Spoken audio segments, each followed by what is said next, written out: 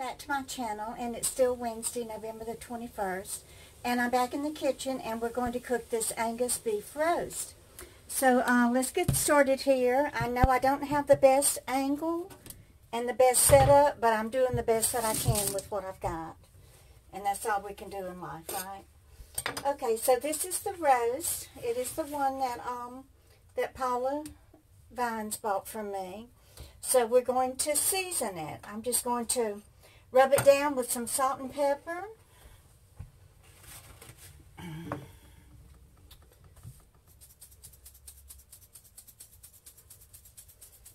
This is a beautiful piece of meat. I thought I turned off all of those notifications, but y'all, I got, about 6 months ago, I got this email. It was an advertisement, and it said, if you no longer wish to receive these emails, you know, click here to unsubscribe. So I did, and Lord have mercy. Ever since I did that, I've just been getting probably 10 junk emails a day. It makes me so mad. So I didn't do that again because I knew that I had really opened myself up then. And then I realized that address where it said to respond to unsubscribe was the same. I believe it was an address somewhere in St. Louis, Missouri. So that's what all that dinging is. So, okay, so I have it, you know, a lot of salt and pepper on it here. You want it well seasoned. And y'all know me, I can't cook without my Lee & Perrins Worcestershire sauce. So let's pour that over it. Let it kind of sip in all the cracks and crevices. Just kind of season it up real good. Okay, let me wash my hands. And then I'll show y'all what all I'm going to be putting in the roast. Okay, first I want to turn my oven on 450 degrees. Y'all know I cook. I always sort my food out in a very hot oven, and then I reduce the heat. And I have a stick of butter in my roasting pan, so let's get the butter melted. Then what you want to do is sear your roast, because if you sear it on all sides, then that will hold in the juice while it's cooking. And y'all, I do have I signed up for that Amazon affiliate link, which I can link, you know, different items in the description below my videos. And if you click on that item, it'll take you to the Amazon site. And if you order that item, then I'll get a small percentage of your purchase. But I have to do the link at the library because I have to, you know, I do all of my videotaping on my cell phone. So I don't have the Control C or the Control V to, you know, to paste and copy. So and I imagine the library's closed. It's Wednesday afternoon. I'm pretty sure that they've closed for the holiday. So I won't be linking that below this video, but if you go beneath some of my other cooking videos, you'll see the little colander set and the Worcestershire sauce and the Tony Chachere's. But you know, y'all can, even though I linked it, I know you can buy it at Walmart, and it's a lot cheaper that way. So these are the little potatoes that were in the donated food. So I'm just going to cut them in half. I did scrub them real good because I wanted to leave the skins on them. Okay, so what we're going to do is sear this roast in this stick of butter. You can use olive oil if you want to. And then we're going to put our vegetables in there and saute them, and then we're going to make a little bit of a gravy. So I think the butter is about melted. Now I am going to get out my olive oil in case I need a little bit more grease or oil for the gravy, but I don't think I will. This is a lot of, this stick of butter is a lot. So it's pretty hot. Let's see. So what I'm going to do, I'm going to sear all sides of it. So let's go ahead and put it in here. Get that started searing.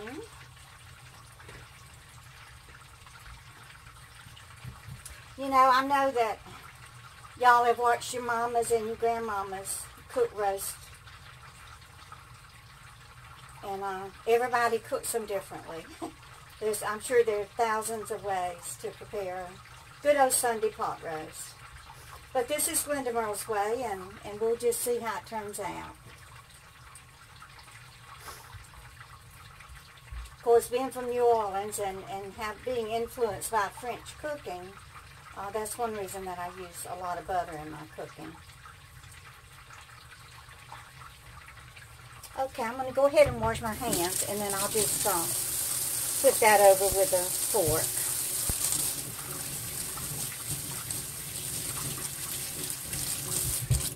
The reason I just did a few of the potatoes is because I'm going to make a pot of mashed potatoes. And so I don't really need that many potatoes in with my vegetables. But I have about 5 carrots that I diced. So we're going to put those in. I have a little bit of garlic. I didn't mince it. I left it kind of big. That way if Madeline comes and eats with me, she can pick out the garlic. She doesn't like garlic. And then I chopped up some celery. And then I have an onion that I left it in fairly big slices. I like it like that. So let me check the bottom and see if it's brown yet. Not quite brown enough. Ooh, it's cold today. I think it's about 45 degrees. I have my door wide open because I invited my friend Linda to come over and eat with me. And she just got off work about an hour ago. And she's on her way over. So I told her I'll be in the kitchen filming, so she'll just have to walk right on in. One of my subscribers asked me to show her how I make the mashed potatoes, so that's the only reason that I'm uploading this video today, is because she wants to make them for Thanksgiving tomorrow. Not that she doesn't know how to make mashed potatoes, she just wants to know how I make them, but to tell you the truth, I'm really not that good at making mashed potatoes. Okay, so let's stand this up on this side here and get it nice and brown down there on that side.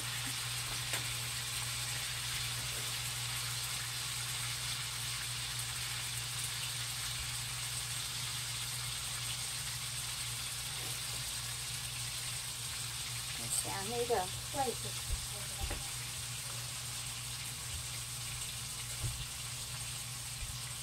Y'all, I went outside to look for my French whisk, and I can't find it. I really don't think I threw it away, but I don't know where I would have put it. You want to get all of this red off of it now. You want it good and seared, now to hold all the juices inside the meat. Ooh, it smells so good, y'all.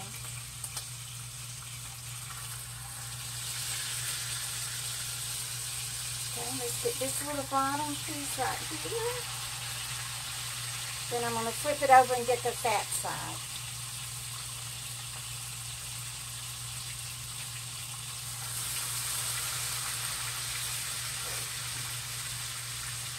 Y'all, there's a group of YouTubers. We call ourselves the BOYT, which stands for the bottom of YouTube, because we are.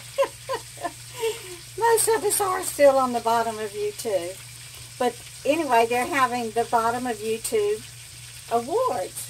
And I've been nominated for the best cooking channel. So I don't know what the link is, and I don't know how to copy it. But I will put the guy's channel underneath in the description. It's called Life with Aaron, A-R-R-O-N. And he has the little ballot on there that you can follow and vote for Glenda Merle for Best Cooking Channel. Okay, so let's see how this roast is looking. That's the top of it. Oh yeah, the bottom is nice and brown. Okay, let's take it out. I'm just going to put it right here on this plate. Okay, now what I want to do is saute my veggies in this butter for just a little bit. You don't want to cook them because they're going to cook in the oven. But we want them to get just a little wilted. So I had 2 stalks of celery that I chopped, 1 onion,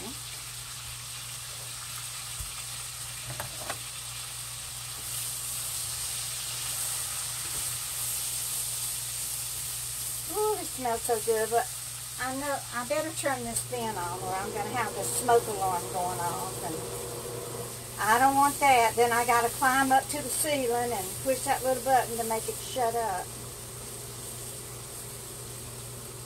Like I said, you don't really want to, brown these or anything. You just want them wilted a little bit. My carrots.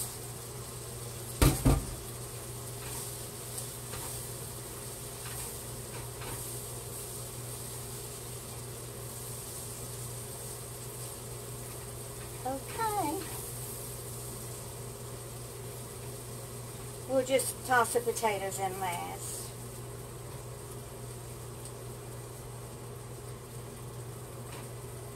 Okay. I'm going to put some salt and pepper on this.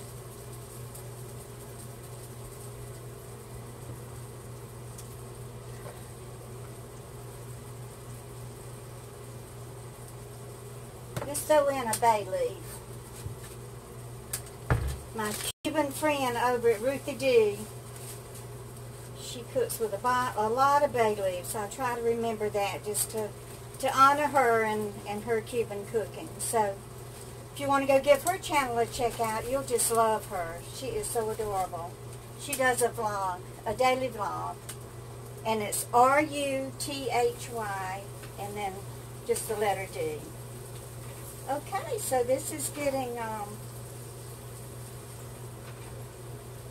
wilted a little bit. So what I want to do now, I have a half a cup of flour, but it's probably not going to take this much.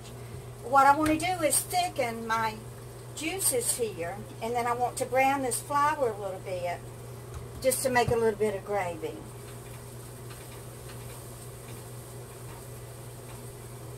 So y'all, this is what it's looking like. If I ever get high tech, maybe I'll get some kind of camera that I can suspend from the ceiling. Let's thicken that up a little bit with a little bit more flour. Oops, I forgot to put my garlic in. It's never too late for garlic. Okay. I'm going to have to get something that I can really scrape the bottom of that with. And I better get busy because it's about to burn here. I gotta stop slacking, y'all. Okay, now what I'm gonna do is add 1 can of chicken broth. Now y'all can, of course you can use beef broth. It's just your preference, but y'all know I cook with a lot of chicken broth, so that's not a problem for me. And then I'm going to throw in my potatoes. I hope I have enough room for the roast, y'all. I got so much stuff in this pot. I don't know if I'm going to have room for the roast. Oh, we'll figure it out. Okay, now what we want to do now is bring this to a boil. See, that's my nice thick gravy. Now, if you want your gravy darker, you can just let the flour get more brown. Or you can cheat and buy yourself a bottle of that kitchen bouquet at the grocery store. And put a few drops of that in it and get it nice and brown. I have been known to do that. I hate to admit it, but now let's put some salt and pepper in this gravy.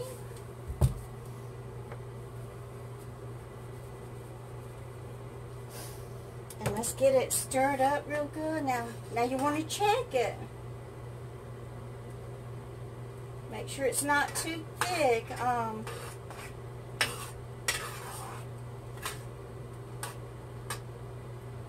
You know, I know some of the juice is going to cook out of this roast, so I think I'll leave it as thick as it is. Okay, so now what you want to do is take your roast and set it back into your pan here with the fat side up, okay? So I'm just going to ease it back into here.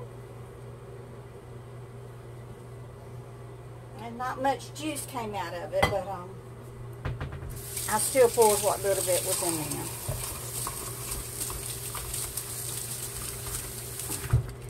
Okay, you can see that I had about a good bit of flour left in that 1/2 a cup. So I reckon I'll change that to 1/4 of a cup of flour. Okay, so turn off that fire. Stir it just a little bit. I'm going to put the lid on it and put it in that 450-degree oven. You know, this gravy is really, really thick, so I'm going to put about 1/2 can of water. I can always thicken it up later if I need to. Well, I can't put 1/2 can because I have run out of room. It's okay.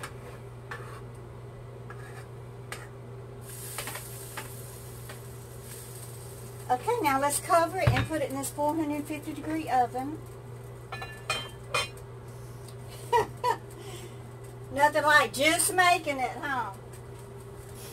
Okay, so I'm going to put it in the 450-degree oven for 15 minutes. Then I'm going to turn it down to 275 and let it cook for an hour. And we'll be back in an hour. See you then.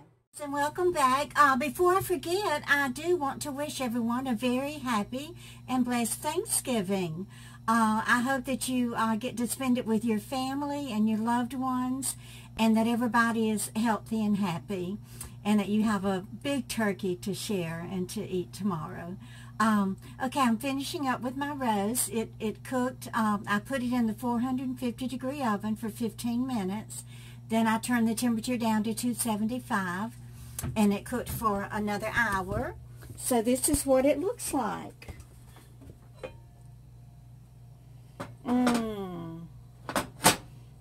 It looks so good. So I'm going to remove it from the gravy in a minute and let it set. And then we will slice it and just see how tender it came out. It sure looks good. So let me go ahead and remove it from the gravy.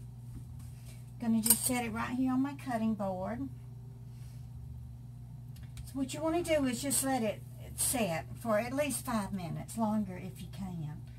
Because that way when you do cut it, all the moisture will still remain in the inside of the meat and not drain out everywhere.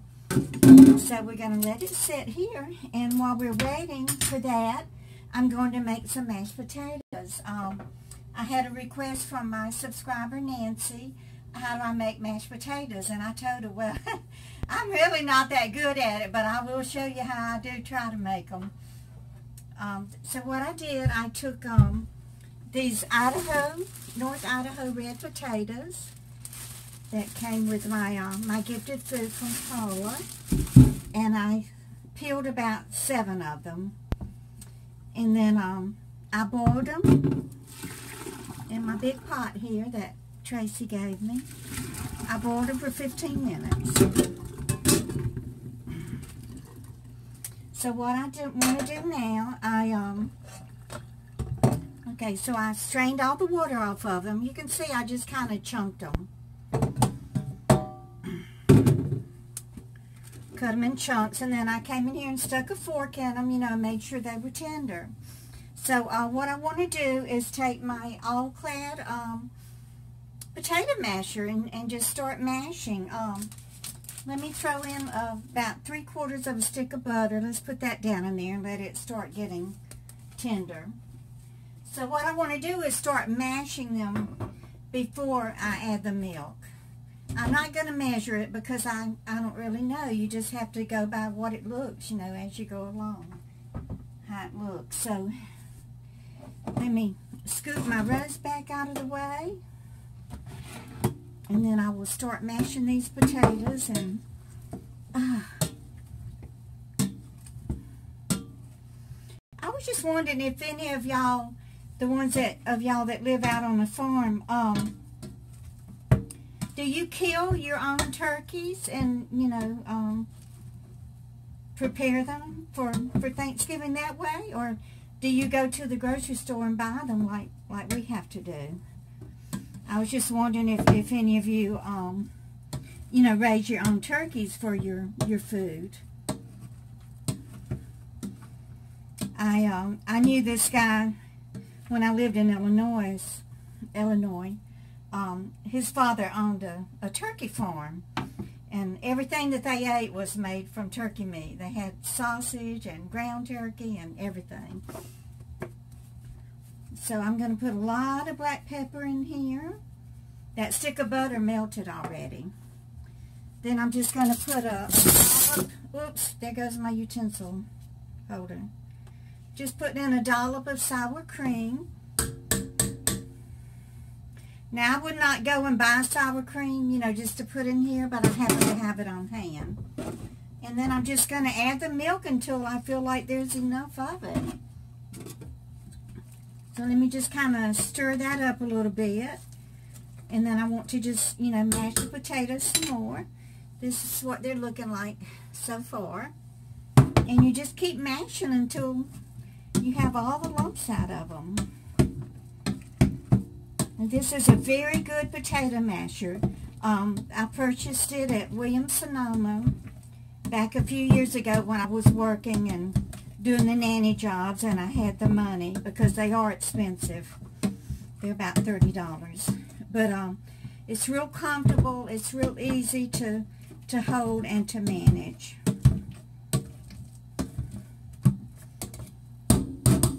Okay, I'm just going to check them. They just seem like they're still, could use a little bit more milk. And let me taste them. Now, whenever I boiled the potatoes, I did add the salt to the water. But they need more salt. More pepper. A little more salt, not too much. And a little more milk, and then we're done. And that's all that there is to it, Nancy.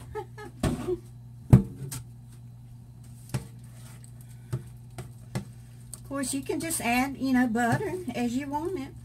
But, I mean, these are perfect. Couldn't ask for better mashed potatoes. They're smooth.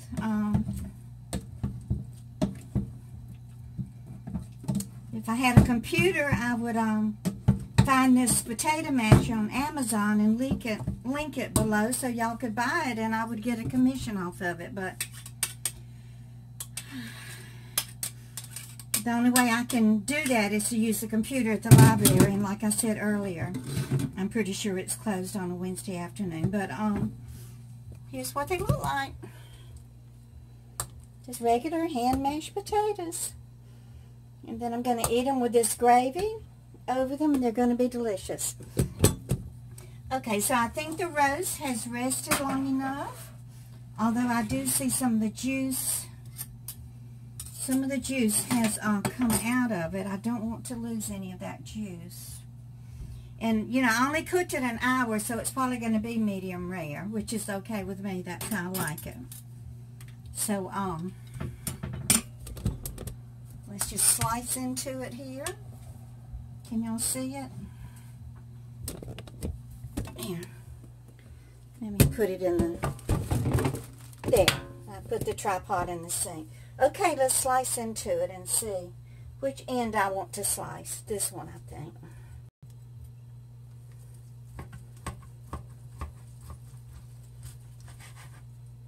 Oh, yeah. It's actually... It's not medium rare, it's more medium.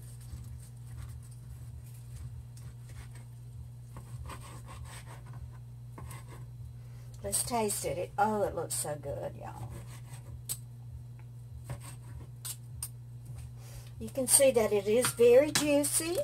Some of the juice is coming out of it. I'm going to probably add that juice to the gravy. Let's taste it and see what it tastes like.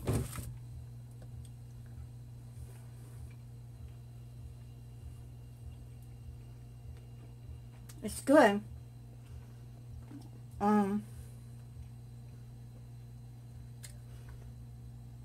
I did not put enough salt on it. So, and it's kind of tough.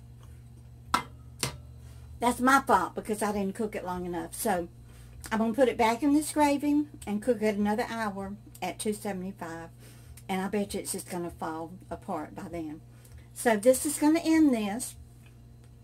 And y'all have a good Thanksgiving. I love you. And just keep on coming back. Bye, guys.